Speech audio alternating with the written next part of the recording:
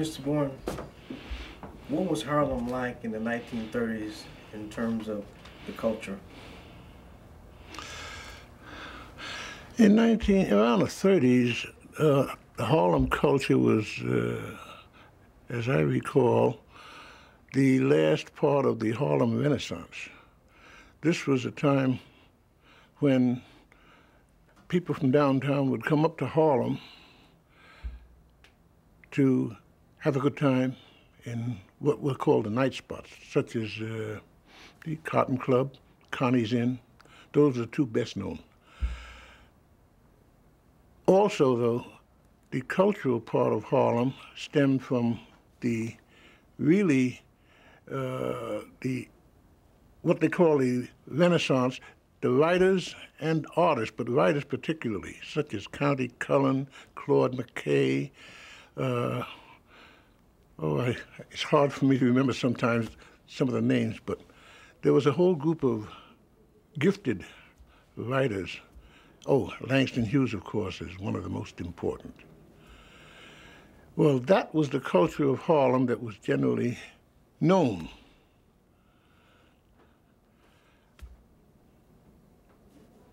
Okay. You mentioned the Cotton Club. Yeah. Can you tell me a little bit more about Harlem as a playground for rich whites?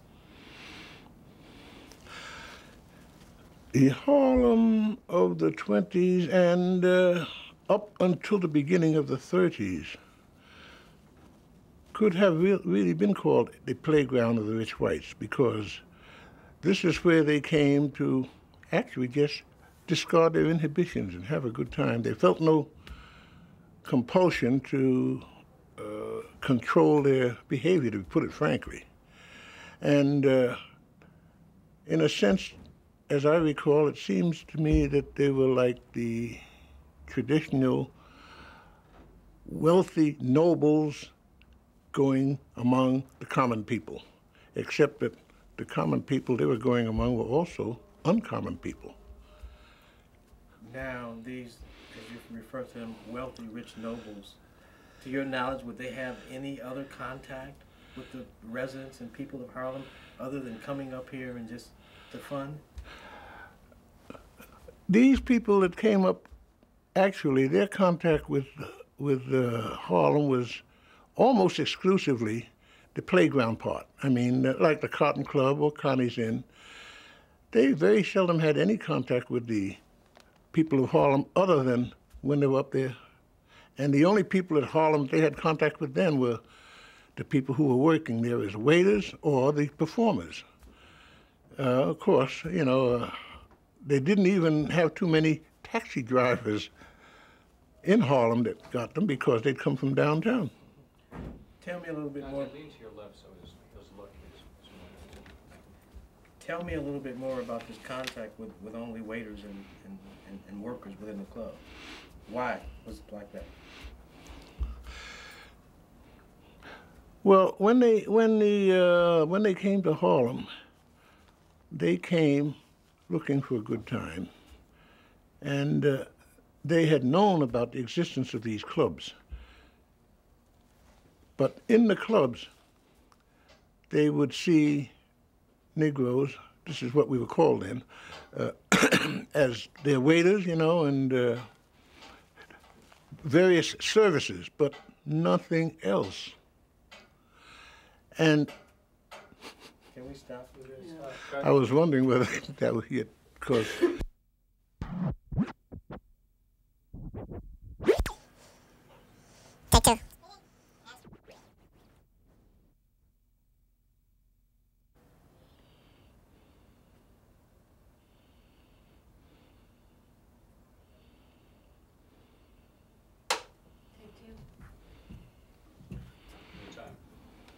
Mr. Bourne, you were talking about the Cotton Club.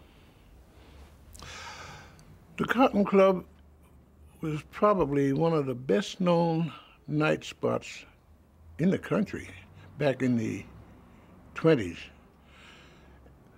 But it was a night spot and a playground for whites only. The only non-whites you would find in the Cotton Club were the service workers. There were no customers. I mean, all the people in there to be entertained were white. Even local people, if they had the money, and not too many, of course, did, but if they had the money, they couldn't get in. Now, can you give that back to me? Basically the same thing, but not make it specific to the Cotton Club. I mean, night spots in Harlem were that way. Well, you see, frankly, the Cotton Club and Connie's Inn were the two major spots. There were other night spots in Harlem, but they were not exclusively playgrounds for the whites. There, whites and blacks or Negroes could be found, but these were the smaller places. But the two major spots were, well, they apparently were so lucrative as businesses that the management felt that they could afford to keep the Negroes out and attract more whites. Now, we're talking about what Harlem was like in the 30s, and you just gave me the cultural stuff.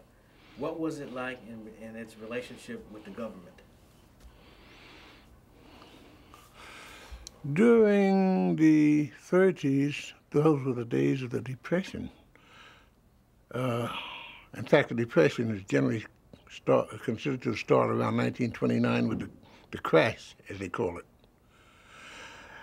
And Harlem didn't, actually, the Depression didn't seem to make as much difference to Harlemites as it did to the other people, only because the lack of employment and the scarcity of money was hardly a new thing to the Harlemites.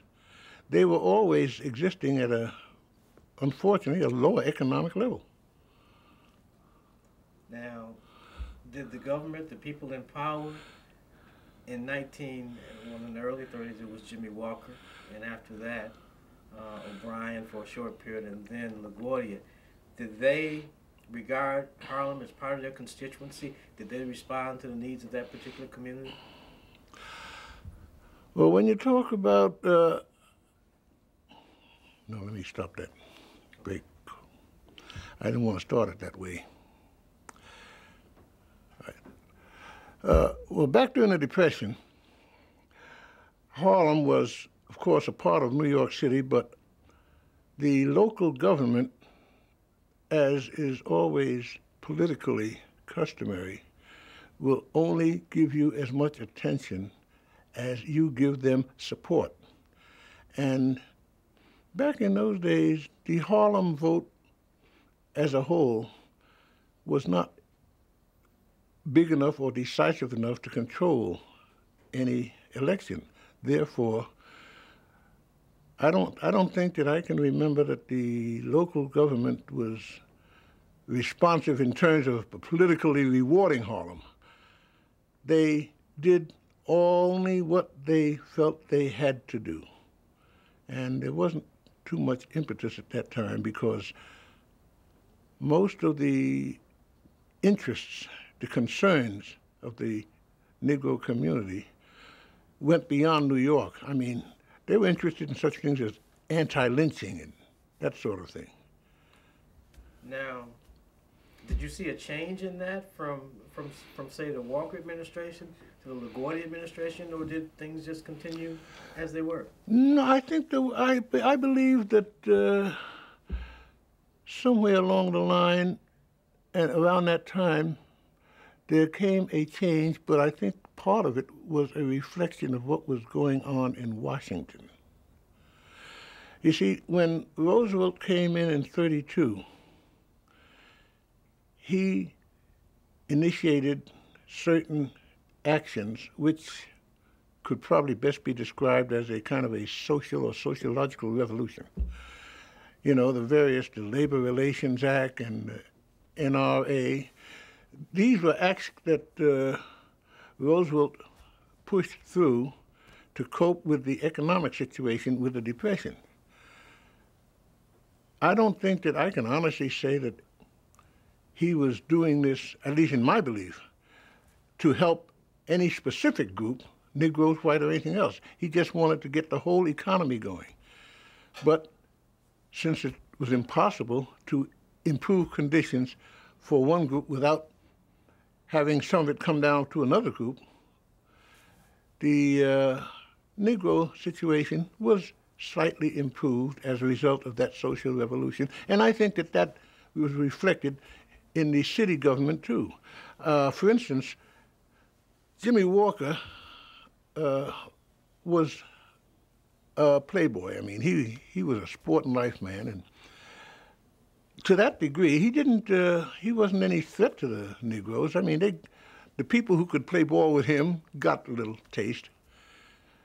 But it was LaGuardia. When LaGuardia came along, he was what I guess we'd now call a liberal.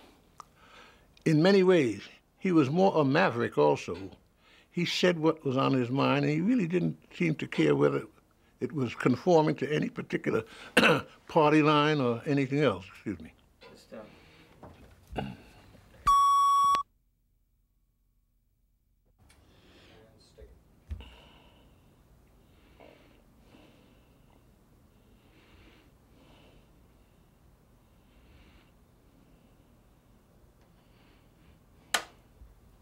Mr. Bourne. New camera roll 2, take 3. We were talking about, prior to the role change, differences between Jimmy Walker's administration and LaGuardia. Back at the time of the Depression, New York had also experienced the Jimmy Walker thing. I don't know how many people would remember that, but Jimmy was sport and life. When LaGuardia came in, he came in as a reformer, in a sense. And little Fiorello LaGuardia, he was short and stocky, and quite a character in a sense, you know. He was a maverick. He spoke his mind, and I think, as I recall, most people felt that he was real, sincere in what he was trying to do, whether they agreed with him or not. He was no great Moses leading people to freedom, but at the same time, he did not try to maintain the situation as it had existed for years before. There was a little lessening of the barriers, and most people that, as I recall, thought LaGuardia was a pretty good mayor. In terms of the situation as it existed before, what was the relationship like between Harlem and the police department? I mean, we talked about Harlem and the government in particular. Tell me about Harlem and the New York Police Department.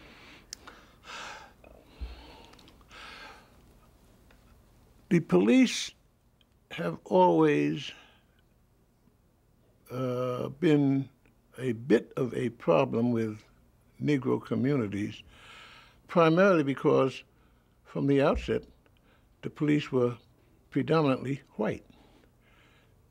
Maybe I shouldn't say it that way, but the fact of the matter is that many times people put on the uniform of a policeman and somehow feel that that gives them a status more or less above that of anybody else. They are all of a sudden the sole defenders of public probity and integrity and that sort of thing. However, there always were some who were unable to let their own personal prejudices not influence their attitudes. So that there was a tendency on the part of the Harlem community to view some police with a certain amount of suspicion. This was slightly offset by the fact that at the same time they began to get a few more Negroes into the police department. For instance, those were the days when Jesse Battle, Sam Battle, became the highest ranking member of the New York Police Department. I think he became a captain, as I recall. But you said that Harlem, in many instances, viewed the police department with suspicion. Can you be more specific? Can you give me an example? Can you tell me why? When in Harlem back in those days, if a policeman encountered a situation where he would, say, either have to intervene or make an arrest, there were occasions when, whether rightly or wrongly, he would be seen to be exercising undue force, I mean. Now, I can't honestly say that the community was always right, because it's only human. If you are doing something and somebody comes along, policeman even, and interferes with you, you resent it.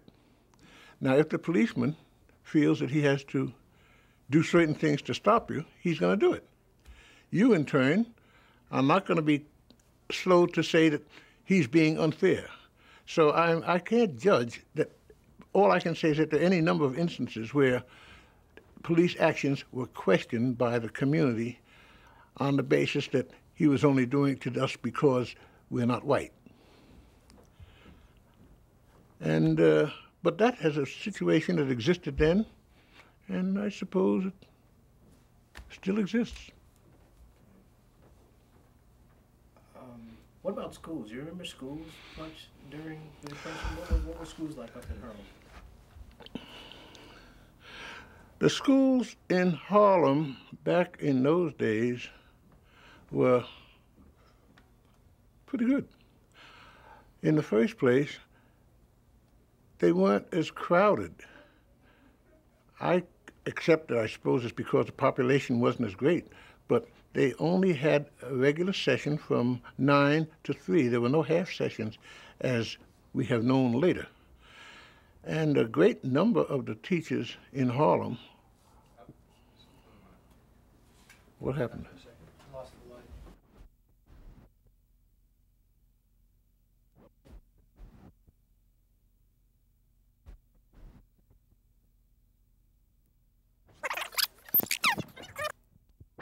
Moving on to take four. Take four. Skating.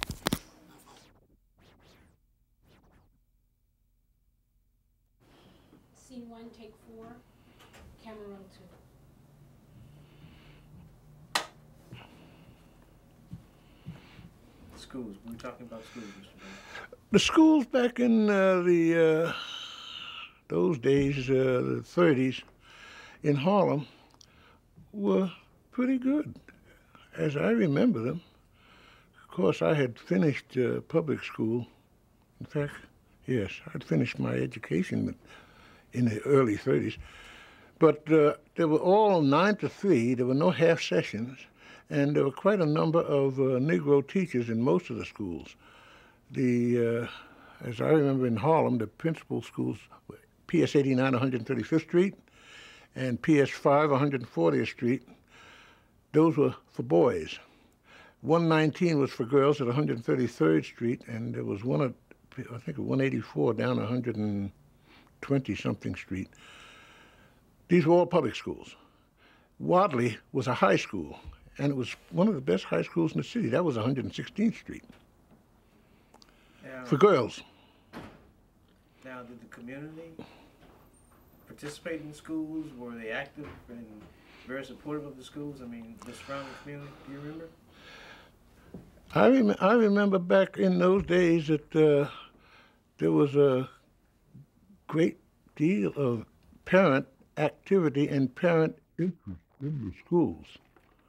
And I think that's one of the reasons why the schools seem to do better. There was parent activity and parent interest, more so, I think, than perhaps later. Okay. We want to change up here and talk about FDR. 1929 stock market crashes, 32 election, FDR versus Hoover. FDR wins in a huge landslide. Now, but he comes in office and the country has great problems. Do you remember his first fireside chat? I remember when FDR was elected in November 32, and it was in March 4th, 1933, that he actually was installed, or inaugurated, as they say. He started off his fireside chats. I can't remember exactly when, but I know I used to hear most of them. And what I remember about them mostly is that this was where he worked his charm. He was at his best in really charming the whole country with his fireside chats. What do you mean charming the country? I mean... When you listen to the fireside chat, and when he finished, you might not have been able to say particularly everything that he was talking about, but you had the feeling that, oh, everything is going to be better. That's why I said it was charm. It wasn't necessarily accomplishment, it was charm.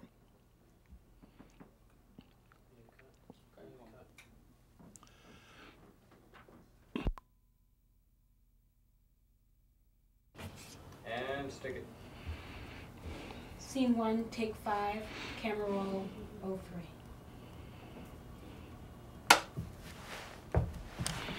Mr. Bourne, what was the general feeling of blacks towards FDR? Franklin Delano Roosevelt was a rare politician in that his success was his charm. He knew how to manipulate people. And this includes the Negro community as well as every other.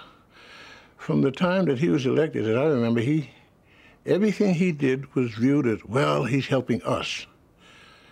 Nobody ever raised a question as to whether it was designed to help us. And when I say us, I'm talking about the Negroes. But a certain amount of it did come through, because what he did was engineer what I think they would now call a social revolution. For instance, I mean, he was responsible for pushing through this legislation, the Labor Relations Act and NRA, and then he created these various agencies, the WPA and things like that, to provide some kind of employment for people during the Depression. It was supposed to help everybody.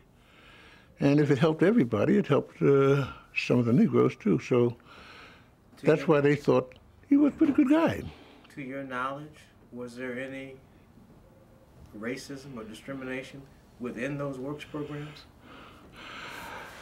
As I recall,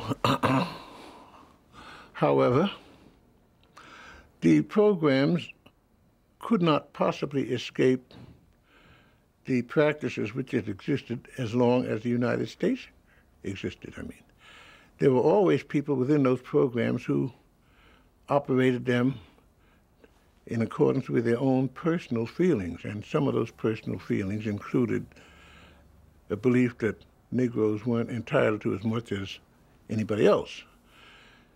This created, of course, a number of protests.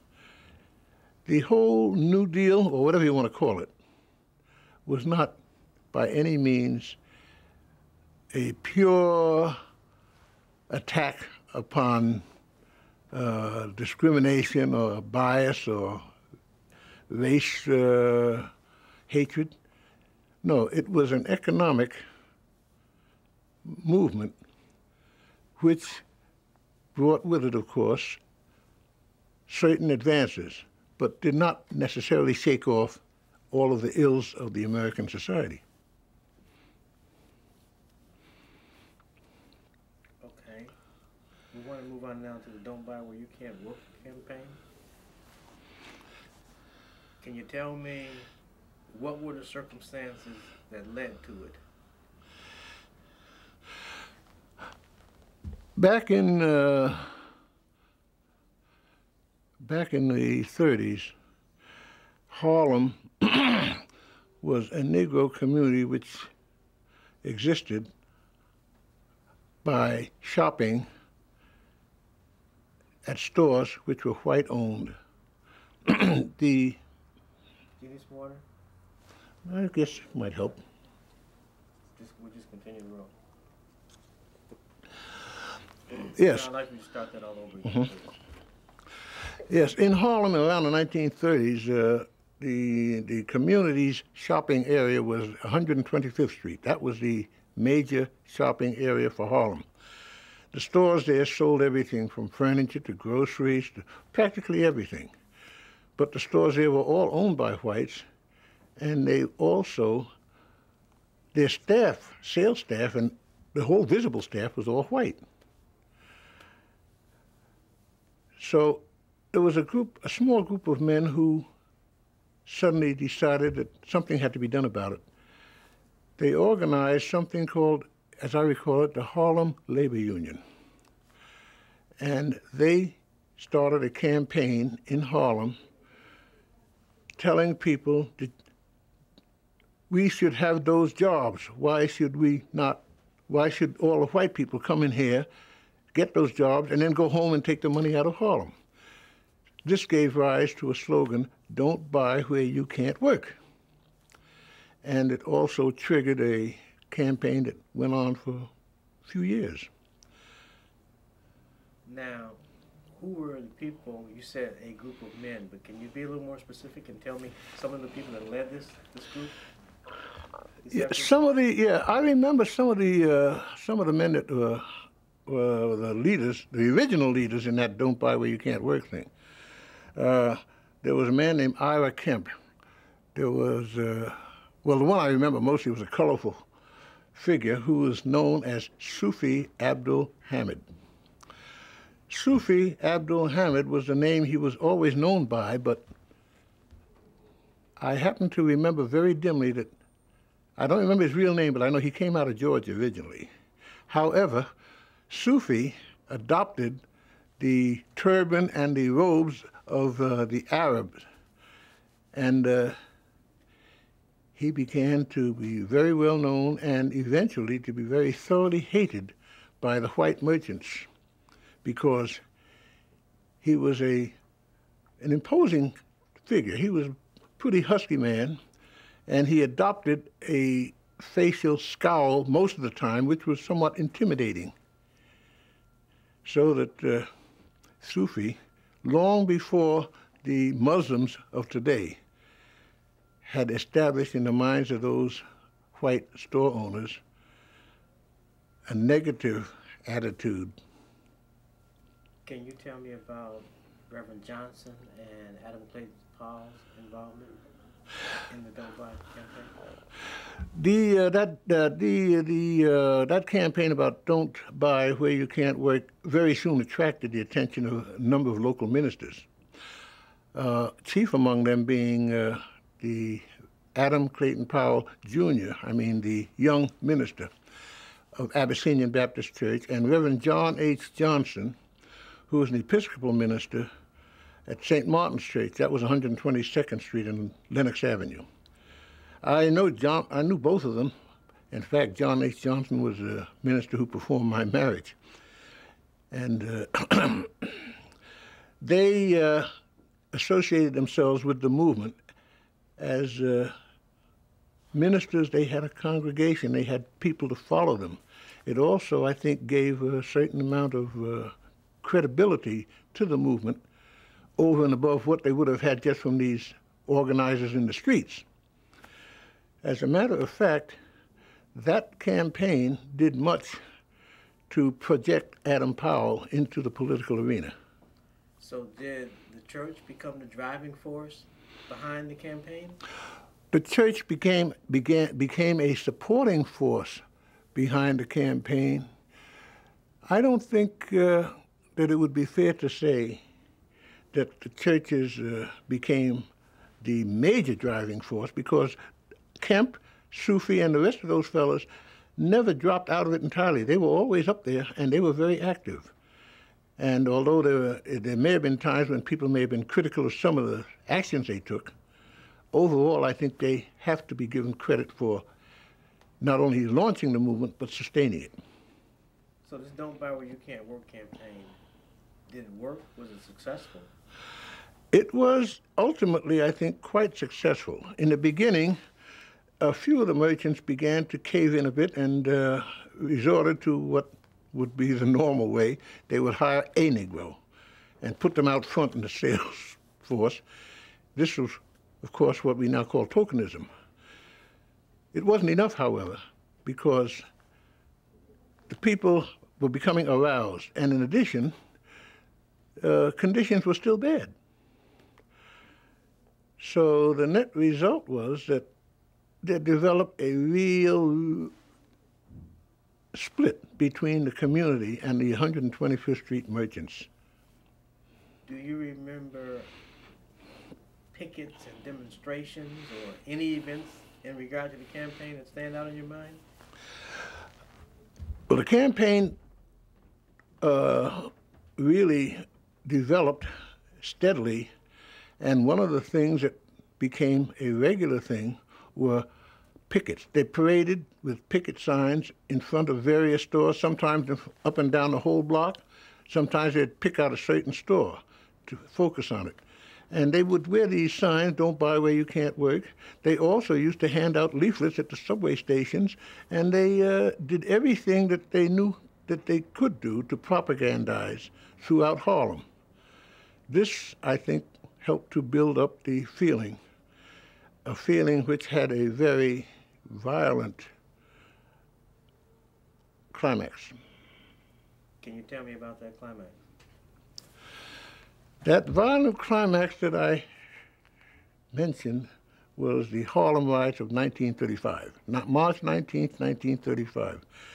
And I will always remember it because I was with the New York Age then as a city editor, and we were in the position of being the first paper to discover the riot. And it was something, I think I'd like to tell you about it. May I? Please do. I think we should start another Okay. roll because we'll run out in just 2 minutes. Uh-huh. And stick it. C1, take 6, camera roll 4. Okay, now.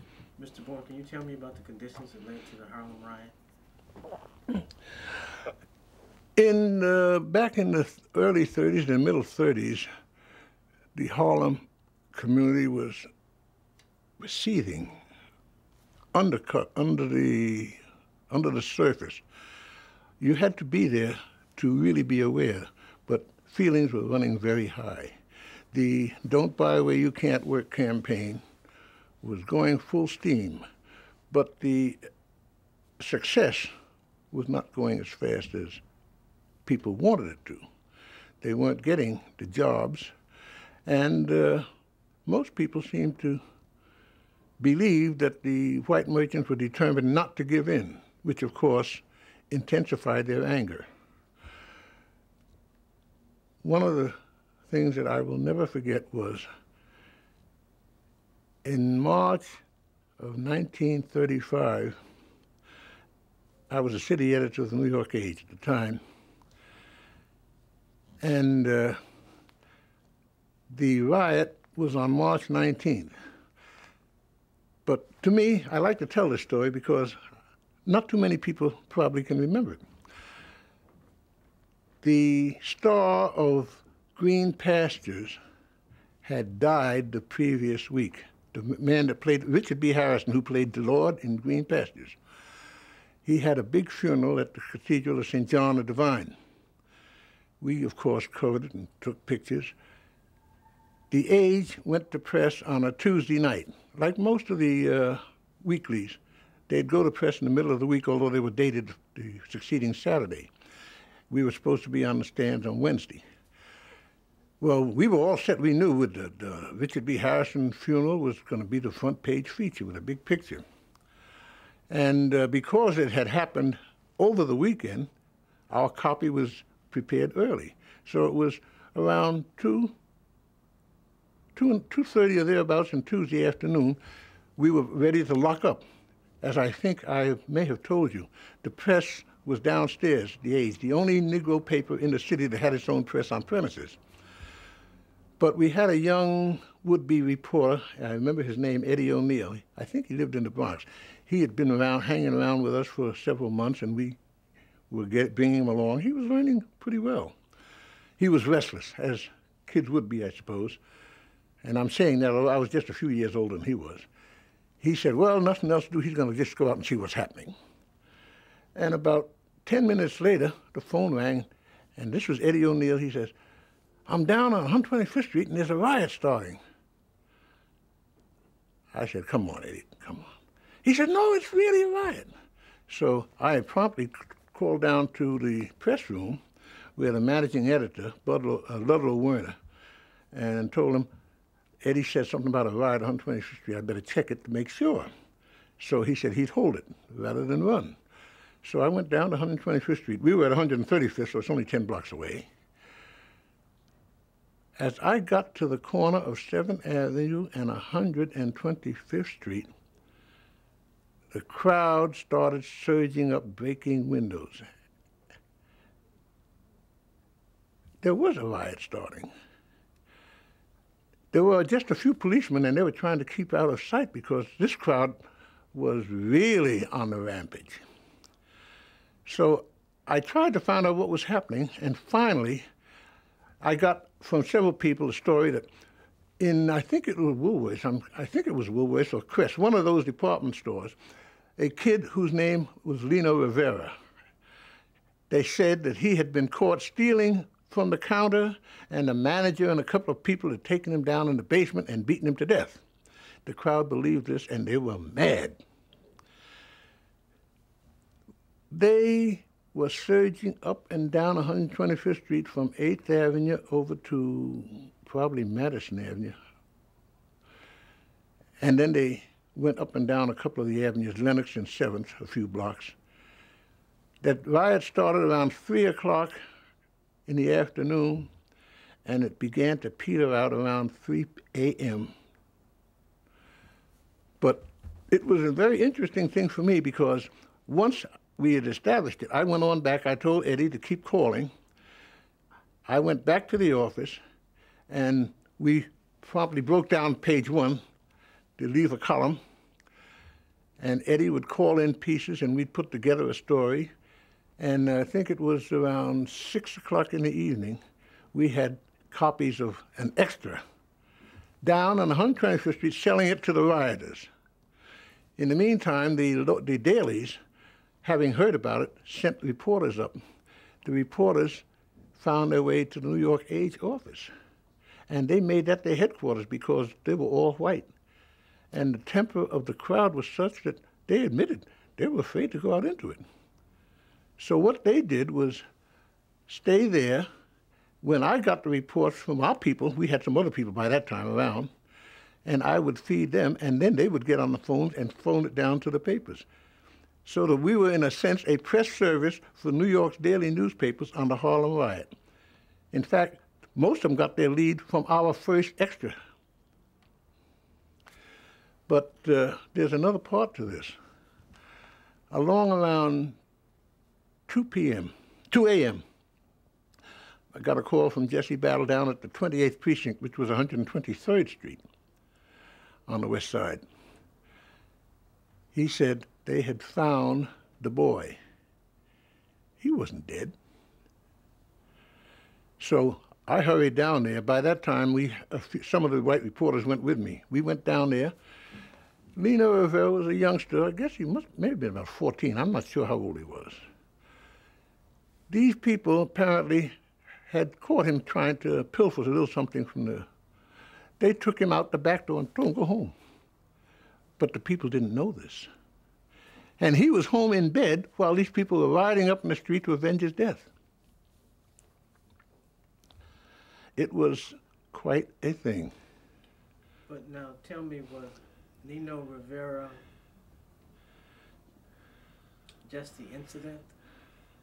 I mean, was this riot going to happen and that was just the thing that set it off? I have always felt that that riot was due to happen. Lino merely happened to be the trigger. He was the detonator in this particular case But if he hadn't been there, we'd have had to invent something. There was going to be a riot because that was the temper of the community, and it was heading in that direction. But of course, that is when I think that I can say was a turning point that made that campaign really successful, because after that riot, there wasn't a storekeeper in 120th Street that would have dared to try to hold out. As a matter of fact, the mayor appointed a committee to investigate, and they subsequently reported a few months later, as is the case, what everybody knew, that there was discrimination in employment on 125th Street. What happened with that report? I mean, did the government take any action? Oh, yes. The government, what did they do? The government did take action. They in their own way, helped to persuade these employers that they'd better hire some people. And then they began to hire Negroes in the stores. And once they had enough Negroes in the stores for the people to see them, the anger gradually began to decrease, and people were going back in there to buy. But for a long time, they insisted on seeing some Negro salespeople before they would buy. As I remember that report, one of the things that they said led to the riot was housing conditions. Now, did the government do anything in regard to housing conditions in Harlem? Well, let me see now. There were a number of other results from that riot. I'm thinking about the Harlem River houses. That was, that's the Metropolitan, I think the Metropolitan Life Insurance Company was the first one. Yes, that was one of the results also. The housing conditions in Harlem, like any community where the local residents don't have too much to say about it, were horrible. I mean, you know, landlords are landlords, regardless of race, creed, or color, as a matter of fact. They take advantage of the situation.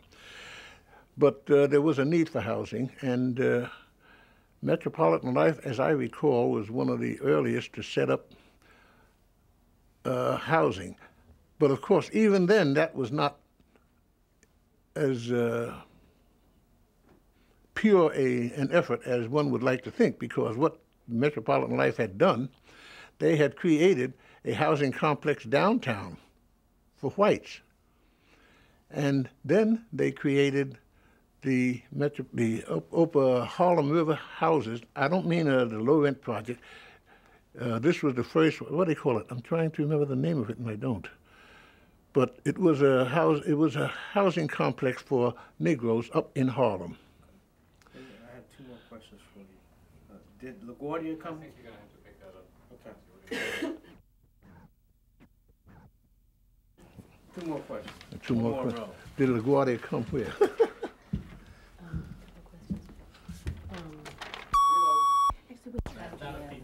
Moving on to Take 7, camera roll 5, sound roll 2. Mr. Bourne, can you tell me more about the riots, particularly more detail about what you actually saw and how you think people actually felt as they're out there?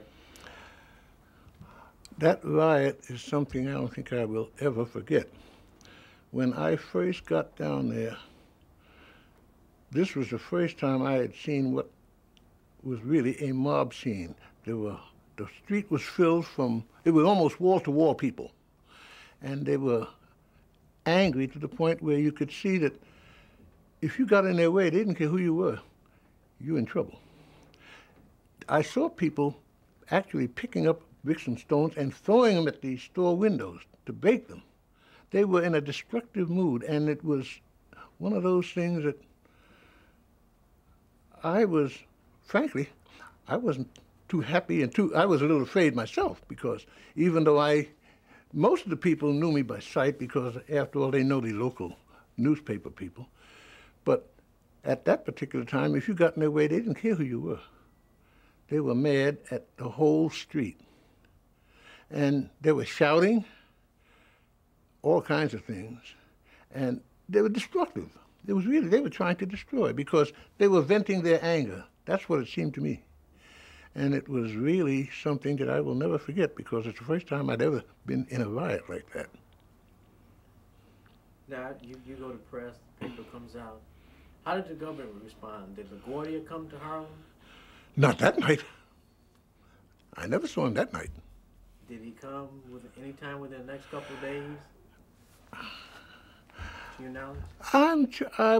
When I'm trying to remember is if LaGuardia made any if he made any personal appearances in Harlem in connection with the riot, it was a few days afterwards, if at all, and it wasn't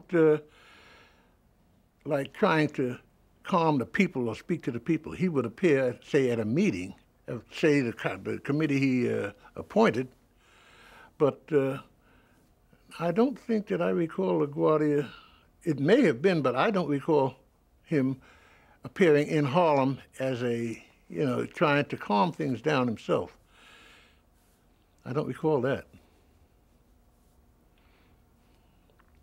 This is the final question. Did FDR's New Deal programs, I'm talking about the New Deal, not the stuff that happened after 35, after 36, after the second election. I'm talking about the New Deal, CWA, PWA, yeah. NRA, those kinds of things. Did they represent any significant change in terms of the government's relationship to people, particularly in terms of the government's responsibility to the people? When people start talking about FDR's first actions when he entered the presidency in coping with the Depression, because that's what they were as far as I understand it, everything he did brought about some changes, but these were changes in terms of stimulating or creating employment for people.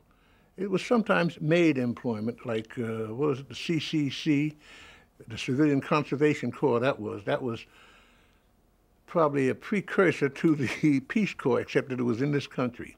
CCC was an organization they took young fellows, particularly unemployed, at loose ends, and set them up usually out in other parts of the country doing.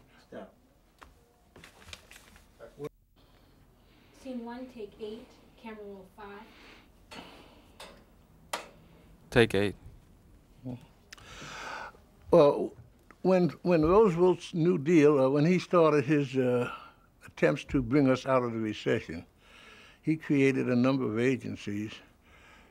And since then, of course, one has to wonder what was the net effect. I remember at that time that they created employment for people, sometimes it made employment. And because of that widespread effect, it helped all people, not just any one group, but it only opened the doors for them. If you try, at least as far as I'm concerned, if you try to assess Roosevelt's impact, I would say, no, that's not what you want. I'm going to stop again. I think this. Oh, that is the point to say what you want me to You say. also said you said recession as opposed to depression. Oh, did I say recession? No, you said.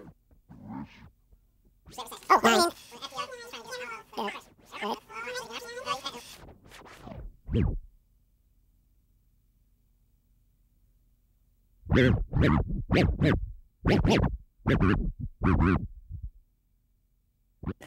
FDR was trying to get us out of the depression. Depression. Well, that's what it was. Not recession. I'd better start. When FDR's actions to get us out of the Depression created jobs, it also brought about what I always call the beginnings of the social revolution. And this did have an effect, I believe, on the Negro community because it brought about certain changes, it opened certain doors that had never been opened before. But it only opened the doors. It was something that could only continue if the Negro community itself was willing to take further action and keep pushing, because I frankly am unwilling to say that FDR was necessarily going to lead a charge through the doors. All he did was open them. It was up to us as people to get through and keep things going. What about us as people? I mean, beyond just black people, what about us as people, us as Americans, to push the government to respond to our needs? Talk to me about that. When I say us as people, of course, I mean, I was talking about the Negroes. Actually, the whole program was opening doors to a certain extent for all people. And when I say it was up to the people to go through the doors to take advantage of it, I guess it would apply to all people. However, I have to throw this in. Nothing there necessarily was going to automatically eliminate or abolish or even diminish the prejudices which seem to be a part of human nature. So I don't think we could realistically expect the white community to push as vigorously for the equal attainment of the benefits to the Negroes. It was up to the Negroes to do that. But everybody could have benefited. That's why I call it a social revolution. And do you see any fundamental change in terms of the government becoming more involved and responding to the needs of people? Like Hoover just sat back and had this wait-and-see attitude, which was sort of prevalent prior, even in administrations prior to his. But Roosevelt, I think, was a person of action, and he moved the government to a different realm of responsibility. If you feel that that's true, can you talk to me about it? I believe that Franklin Roosevelt and his whole effort did deepen the sense of responsibility of the government. As a matter of fact, I think you will find that some of his opponents used that as a major criticism, that the government was taking over and not letting private enterprise run things as they always had. And that last part is one of the best reasons why I disagree with them. They always had run them, and we weren't getting anywhere.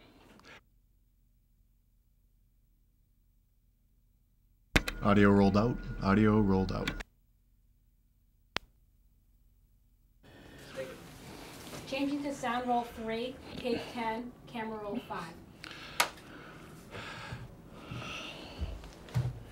5. In FDR's actions, his actions to get us out of depression, he did a lot of things I call a social revolution. Now, blacks were not necessarily included as a specific beneficiary, because these programs were for all people. And what those programs did, as far as I can see, FDR, he made a big crack in the social situation in this country. But he couldn't do much more than that. It was up to the people to widen that crack and to bring about the eventual solution of the social problems which they faced. Give it to me again looking this way. Basically the same thing. Okay. You're a pro. Huh? You gotta do it quick because we're about to Oh yeah, running out of time. No, the whole thing you want again? Yeah. As much as we can get done. As much as we can get done, all right. FDR's actions when he was trying to cope with the Depression brought about a kind of a social revolution, but it was not something that was specifically for blacks or any specific, it was for all people. And that whole program did make a substantial crack in the system. But that's all he could do. He couldn't do any more than that. It was up to the people to widen that crack and to go through it and bring about the eventual solution of the social problems which everybody faced. Okay. That Take it. New camera roll, take 11, camera roll 6.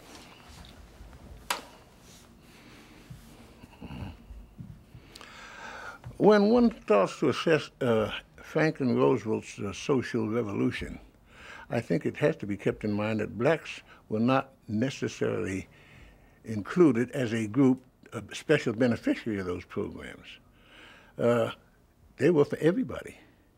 And what FDR did was to make a nice big crack in our social system. But that's all he could do. It was up to the people to enlarge that crack and thus make it possible to go on and bring about the eventual solution of the social problems which confronted us.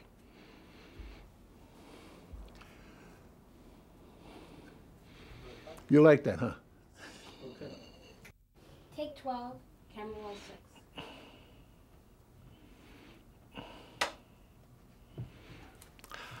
6. FDR's New Deal program was not specifically designed for Negroes alone. It was designed for everybody. And I think that's the way it worked. But all he could do was make a crack in the system that he was dealing with. He couldn't do any more than that. I think it was up to the people, all of us, to move forward, enlarge the crack, and hopefully be able to go through and hopefully to solve, which hasn't yet been solved, the social problems that still confront us.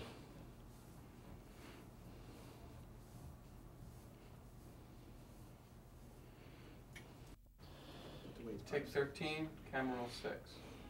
Give me a moment. And again, Steve, don't move to your left at all. Right? Okay. Anytime. Me?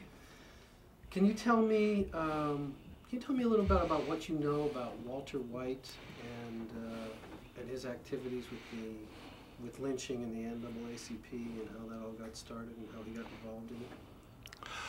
Walter White was, he got with the NAACP because Want to of start again?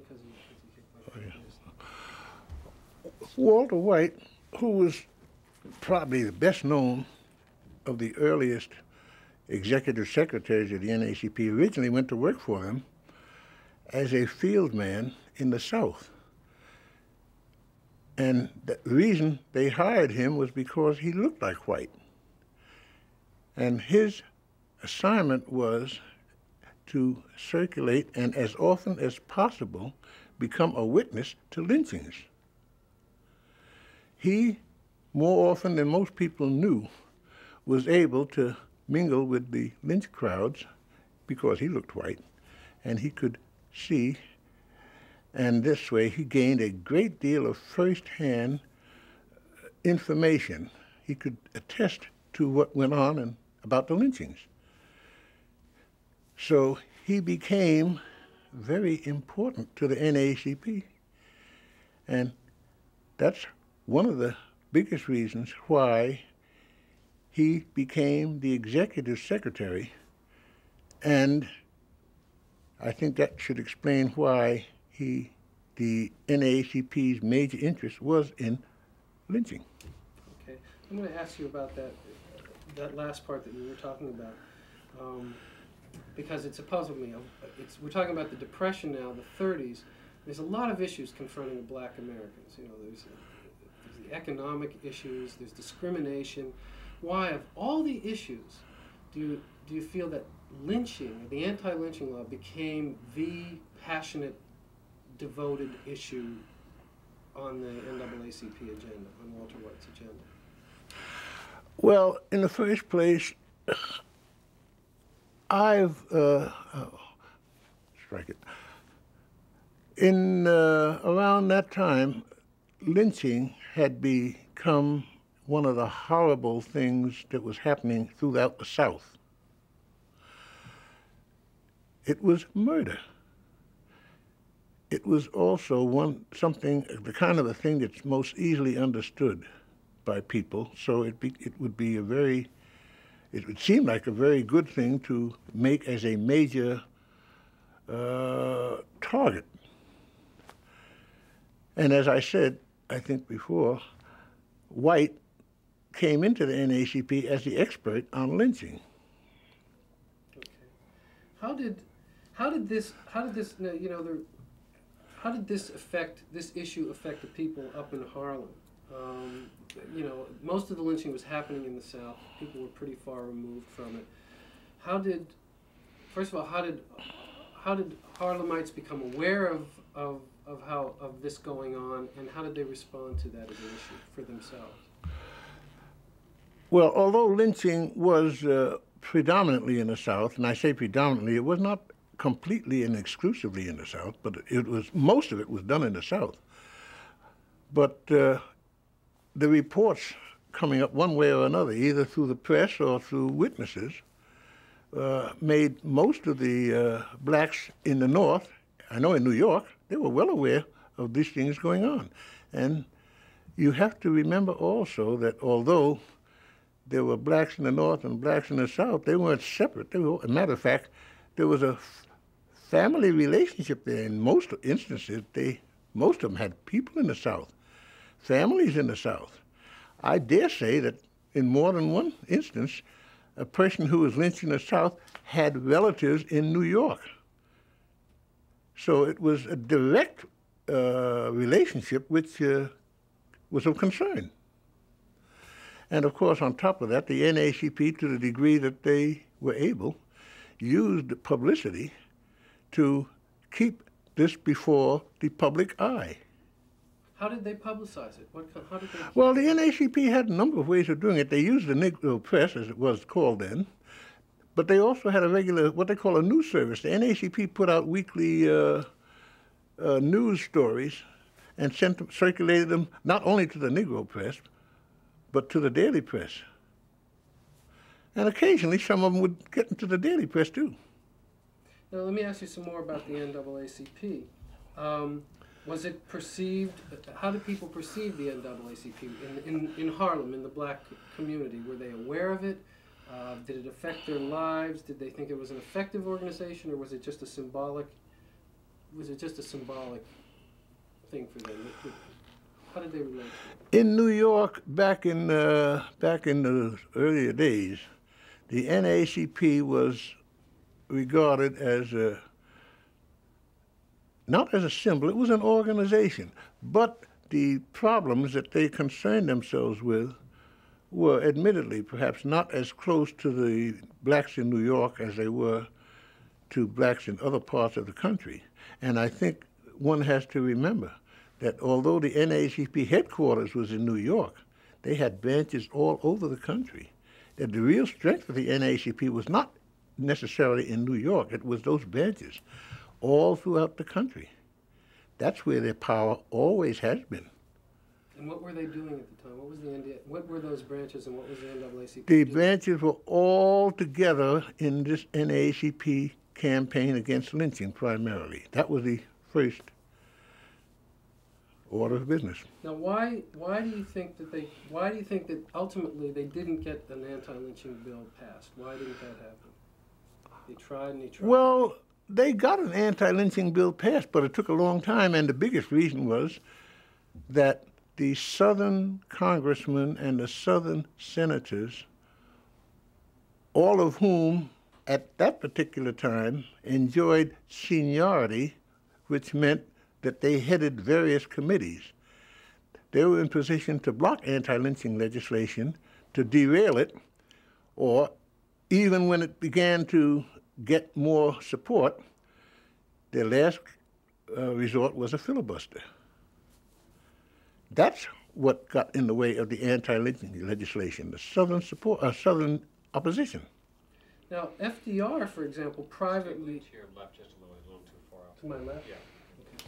FDR privately to Walter White implied that he supported a federal anti-lynch law, but he never came out and supported it publicly.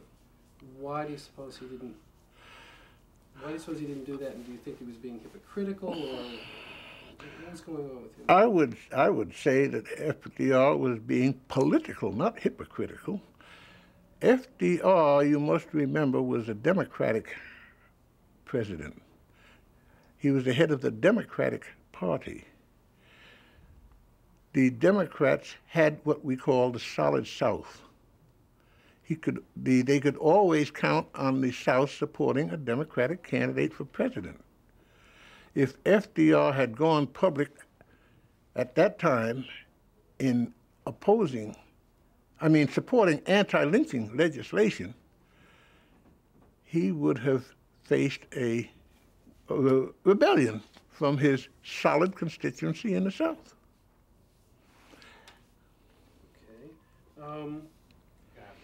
Okay.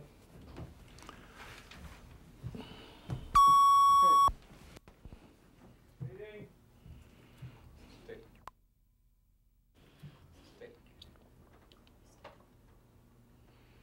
Take 14, camera roll 7.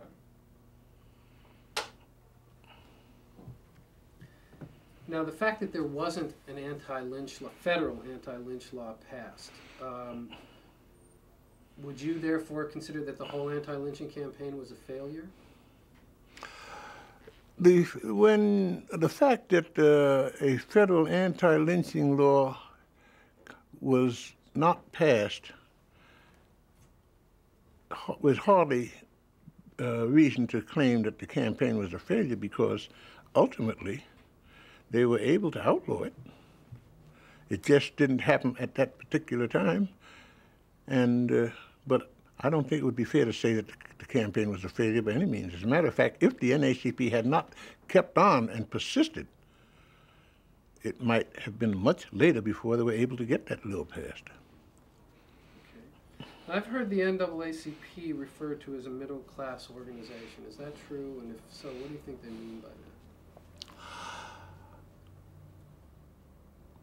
Well, the NAACP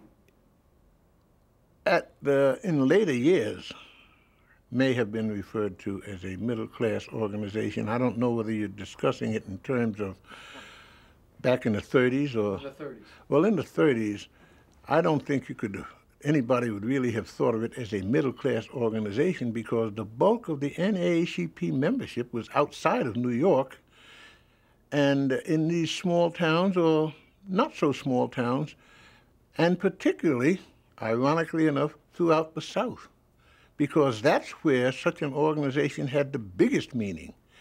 And that's where you will find if anybody were able to do the research, you'd find that the majority of the real heroes of NAACP were in the South, where it was much more dangerous to be a member.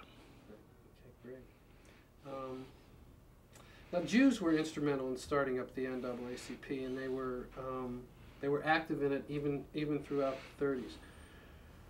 Why do you think that there was such a strong Jewish participation in that organization?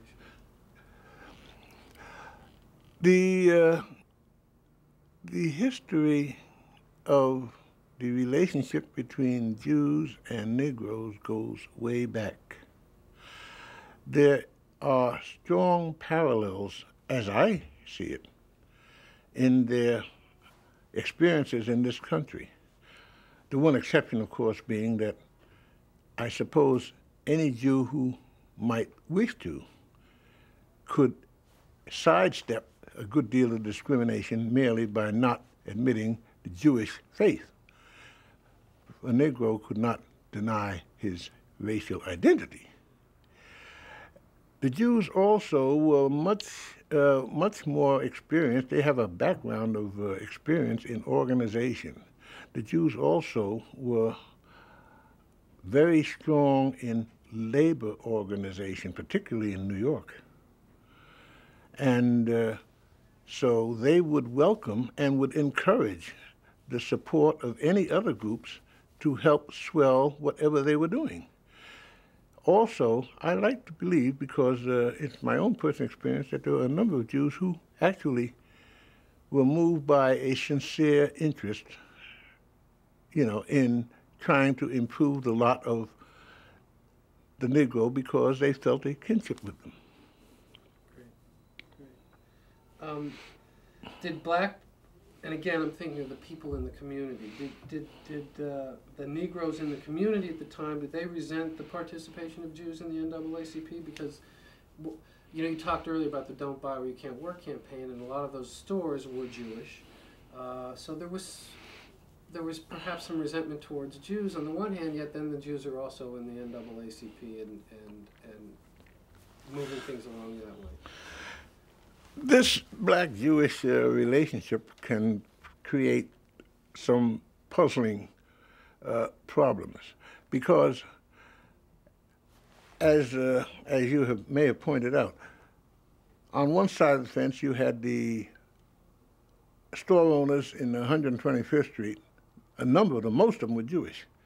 Well, this was just because apparently they were inclined towards that kind of entrepreneurship. Now, it is true that the Don't Buy Where You Can't Work did create animosity and against the store owners who happened to be Jewish.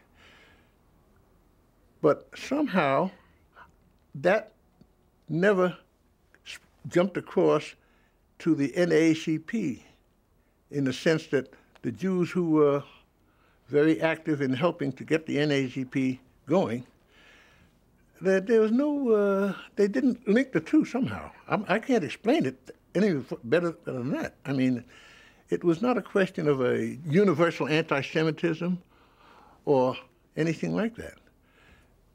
Those Jews that were working with Negroes or with blacks were fine.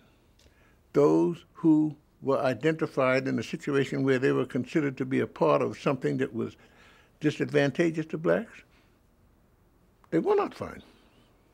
Okay, great. Okay, let's we'll move on to Joe Louis now. Can you try to sort of go back and recall for us what it would be like, you know, in Harlem or where you lived when you know, in Joe's heyday in the I'm thinking still in the 30s now. On the day of a fight, how would people anticipate? Did people anticipate it, and what would they do when the fight, during the fight, and if he won afterwards?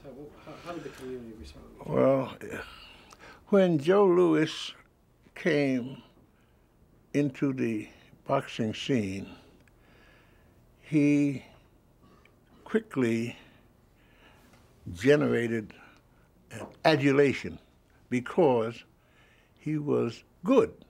He was a very good fighter, and he could seem to be able to beat anybody he faced. So, in a sense, he became something of an idol. And whenever he was having a fight, whether it was in New York, as it often was, or any place else, there was always a lot of eager anticipation. People expected him to win. In other words, they were just waiting another victory for our boy. With one sad exception. The first Schmeling fight. That was a bitter disappointment in Harlem, as I remember, because people that couldn't go to the fight, and most of them didn't get to the fight, they listened to it on the radio. The night that he fought Schmeling the first time, and Schmeling finally beat him, whereas the fight ended, you could almost feel it. I can't say it was a moan, you know, a lamenting, but there was a feeling in the air. Everybody was really let down. It was almost like a funereal air that descended on Harlem. And by the next morning, people were going around as if they'd lost their last friend. Joe had been beaten. It was hard to believe. But it was very shortly afterwards when they found out that Joe was going to be able to get a fight with him again. Instinctively, everybody began to say, well, he'll get him this next time. So they got over it. Well, what was it? And even before he had the second Schmeling fight, yeah, he managed to to manipulate things so that he fought Braddock and he won the world's championship. Yeah. How did folks in the community respond When he won the champion and the title? Oh, it was Christmas, New Year's, every holiday all boiled into one. They were actually dancing in the streets that night. Because you must remember, when he took the title from Braddock, it was the first time that a black man had become champion since Jack Johnson.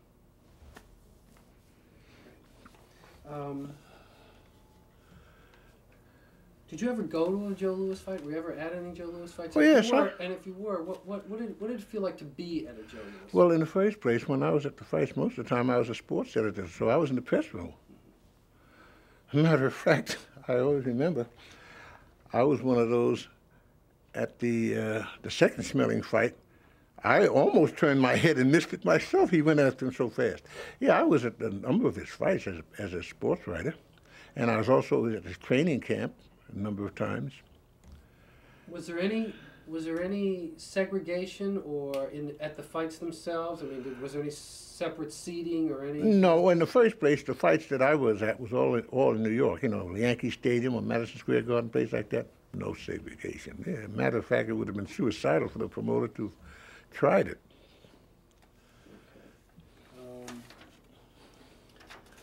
So then I get to the point of, we talked about Walter White. There are other people, Mr. Randolph. There were all kinds of black when I say politicians, people organizing for the betterment of their people. Today we call them activists. Okay, activists. Thank you. Academicians. There were all kinds of people. Why Joe Louis? Why was Joe Louis the guy who captured the imagination of the people? Why was he the hero? He seemed to be the hero of the 30s. Why a boxer as opposed to... Well, now, I don't think it is quite accurate to put it that way. It may have seemed that way. Joe Louis occupied a position that was unique, but he was by no means the biggest hero for Negroes or black people in those days. He was their athletic idol. He was the representative of a man who, by force, could beat anybody that stood up against him. Right, But we ran out of film just a second ago. Okay, So we so didn't just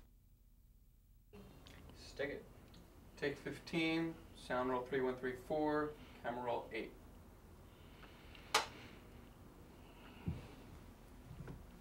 Okay, Tom. Okay, so we were talking, let's start again with talking about why Joe Louis was such a hero to people. Why this boxer was such a hero. Joe Louis was something of an idol to his fellow, but he was not, in the sense, the big leader or the big hero, the most important black man. Joe was more a symbol of athletic prowess, of strength. He was, in a sense, doing what maybe the average black man would like to have done, beat any white man that he had to fight. That, I think, was more what Joe represented. Because it would be inaccurate to think of Joe in the same terms as you think of people like A. Philip Randolph, Walter White, W.B. Du Bois, Wilkins, No, he was not on that level at all. He was an idol, but he's more like the present-day athletes. Nobody thinks of them as anything but super athletes or supermen in the sense of physical achievement. But the people loved him in a way that they didn't love Walter White. I think the people they were dancing in the streets around him. They were dancing in the streets not because they loved him. They were dancing in the streets because of his victory, not him. He was just the one that gave them a reason to dance in the streets. But I think you have to be careful there and not think that Joe became the sainted idol of all the Negro race. Because there were some people, some blacks who said, well, he's a good fighter, but so what's a fighter, Okay. Going back to Schmeling a little bit, and we talked about this some on the phone, and we'll see if there's anything to this. Was there much made when Joe Louis fought either in the first or in the second or both? Was there much made of the fact that Schmeling was a German and was a Nazi, and Was there much rallying around? Well, you have to remember that was the early 30s. This was a time when Hitler was more or less in his ascendancy. Now, the linking of Schmeling and Joe and I'm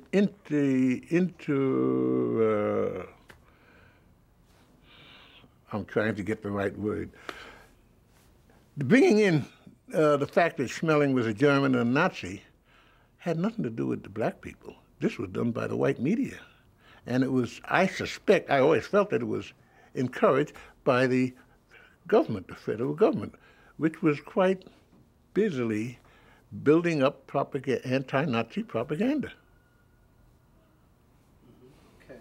Now, but you did say in your earlier conversation with Dante that you felt that perhaps after the first Schmeling fight, maybe that did more than anything to solidify black feeling against Nazis.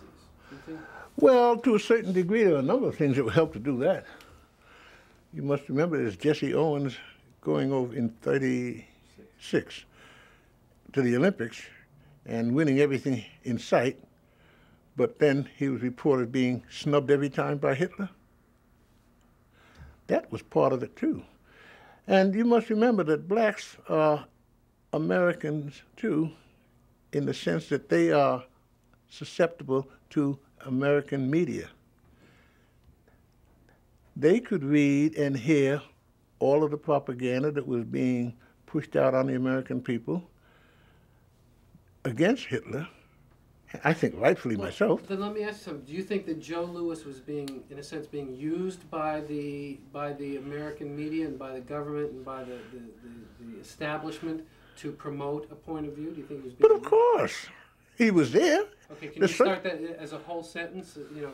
Oh yes, actually, the bringing in of Schmeling's Nazi connections in connection with Joe and his fights was nothing more or less than a realization, as I see it, by the American government that here was a handy situation which they turned to their account.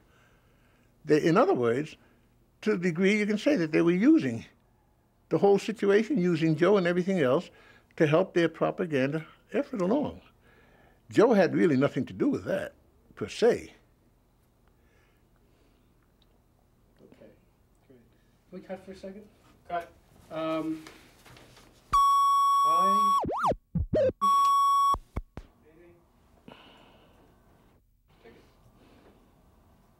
Take 16, camera roll 8.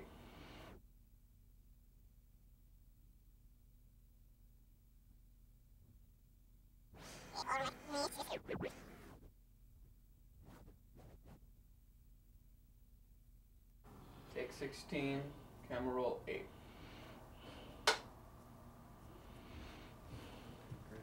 Let's talk a little bit about Eleanor Roosevelt and Eleanor Roosevelt's relation to black people and black people's relationship to her. How do people feel about her and how was she perceived at that time? Now, again, we're talking about in the Depression in the 30s. Eleanor Roosevelt was generally well regarded as a gracious lady and a fine woman.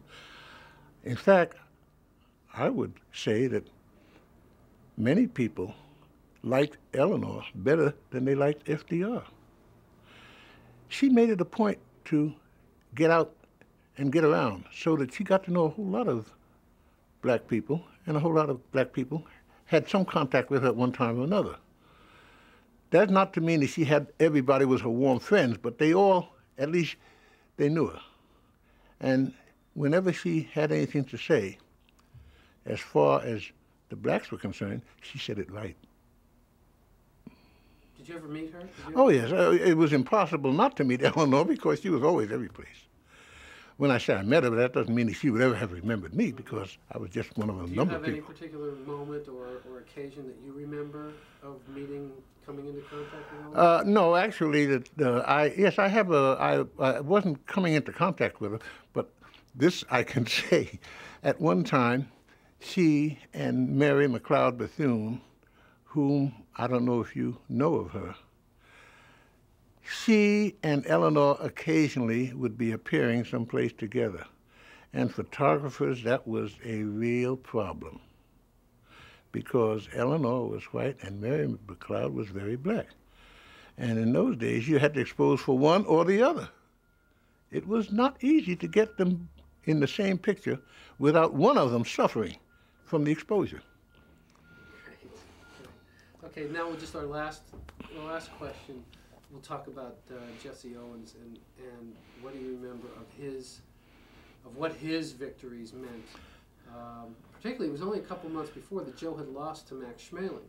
So what did his victories mean to the black community and to America as a whole, and to all of America, and the feeling about Nazism in Germany? Sir, could I just have you move to? Well, I knew Jesse Owens, of course. Yeah, I met him. I mean, I was covering sports among other things at the time. I didn't go over to Germany. Another fellow was over there with him, but his victories were played up back here. The black press played them up as victories for a black man, just like they would have played up Joe Louis. The white press played it up as victories by an American over the Nazis. Now, just how much the black community bought from the media, the white media, I can't say. But Jesse Owens was just another athlete who had the admiration of the black people because of his victories. He was good. But didn't it mean for him, in the same way that it was for, Joe Louis became accepted by white people as a champion, and so did Jesse Owens. Did that mean something to black people, that here is, okay, one of our own is being accepted by the white folks? Does that have any? Not, both Joe Louis and Jesse Owens may have appeared to have been accepted by the white people. They were accepted really just in terms of their accomplishments. But neither Joe nor Jesse gained too much from it. Joe, as you may know, later on, had financial difficulties because as far as the black community was concerned, even the IRS didn't give him a break that they thought he deserved. Jesse Owens, by the way, also, I met him again years later in Chicago when he had I guess it was a PR firm, a consulting firm. Jesse wasn't doing too well either because they say that he was accepted by the whites, but he wasn't rewarded by the whites. Not really. Great. We got a little more time? Yeah, a minute. Okay. Let's try that again and just succinctly, after Jesse Owens' victory, yeah, he came back, he may have been accepted but not rewarded. Yeah, well, when Jesse Owens hung up all his victories in Germany, he came back, he was a hero to America, But he was viewed by the whites as he was great because he had won for America. But he never was really rewarded by the whites in the sense that most people think of rewards in this country. They never made things any easier for him. And I don't think he profited financially very much either. I seem to remember some years later he was at one time racing horses. I mean, he was running against a horse. And for an Olympic champion, that's hardly a step up. Great. Thank you. Let's get. All right. Great. Oh, you like it? That was What you're asking, the appearance release? This will be room tone for St. Clair Bourne interview on the Great Depression, 1001.